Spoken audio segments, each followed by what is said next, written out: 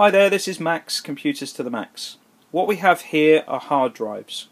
Imagine a filing cabinet where all your files are stored. This is what they look like.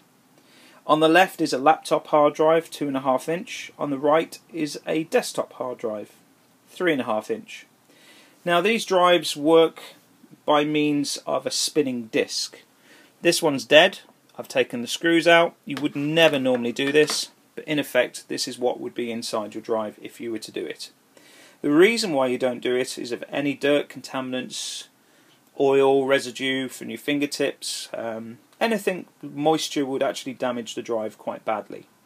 Now it's spinning around at 5,400 or 7,200 RPM, in effect grabbing your data off as quickly as it can.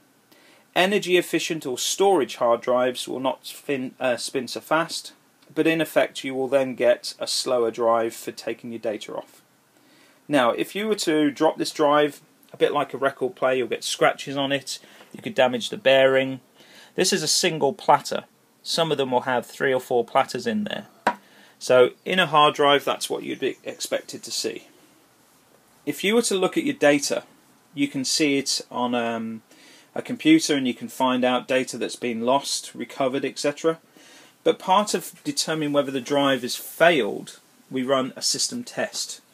Now this is one currently on the go. It's currently got 13 minutes left. It's been on the go for 30 minutes already. It's only a small drive, but this is a good example of how you can determine if the drive is faulty.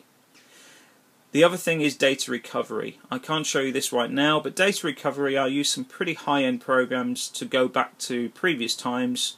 Even when data is corrupted, we can then retrieve it. Now looking after your computer, looking after your data, this is why it's important. Do not drop your laptop, do not drop your desktop, power problems, all sorts of things, but generally wear and tear can fail as well. So running that system test, we can then determine if your drive is going to be able to handle a reinstall of the operating system, or whether it's worth repairing or replacing the drive. Now over here you will see this is your data integrity. This is a program running just to help a customer remove all of their data off this drive. They're going to be selling their computer, their laptop. They don't want any of their private data to be transferred to the next person. And they can use programs similar to the ones I use. You can pick them up off the internet.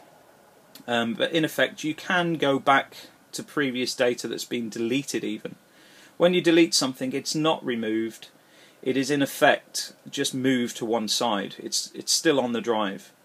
So this is what we call a single pass. It writes zeros on all of the data. So it's a fairly good way of just cleaning or scrubbing your drive.